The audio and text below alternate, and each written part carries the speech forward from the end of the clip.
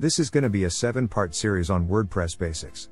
And, from these videos, you will learn to fully set up a WordPress website, with some basic customization. In this video, we will learn how to make your PC into localhost. And, how to install WordPress in the localhost. Hi. I am Alex from Essential Web Apps.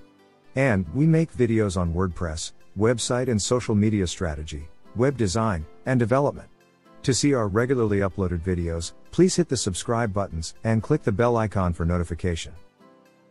Okay, in this video, we will show you an easy method to make your computer into localhost and install WordPress at the same time.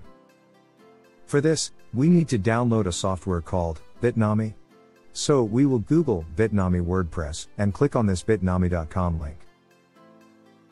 It is available for different operating systems. As we are using Windows, we will click here, and wait for the download to complete.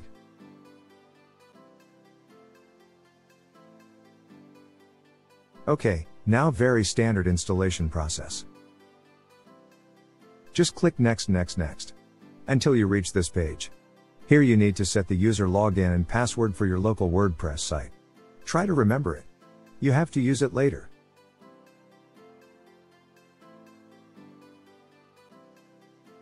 Input your site name here.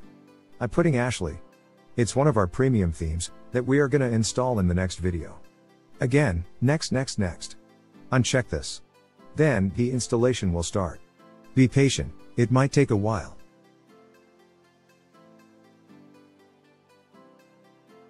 Now, click Finish. And, you will come to this page. Click Access WordPress. And, that's it. Your WordPress installed and up and running on your computer, which is now a localhost. This is, by the way, the default WordPress theme 2021. You can log into your WordPress dashboard by adding /wp-admin after your local site URL. Put the user's credentials here that you set during the installation. And this is your WordPress dashboard. Quick note. This is the IP address of your localhost. So, you can change it to localhost. So there you go. This is how you install WordPress on your computer.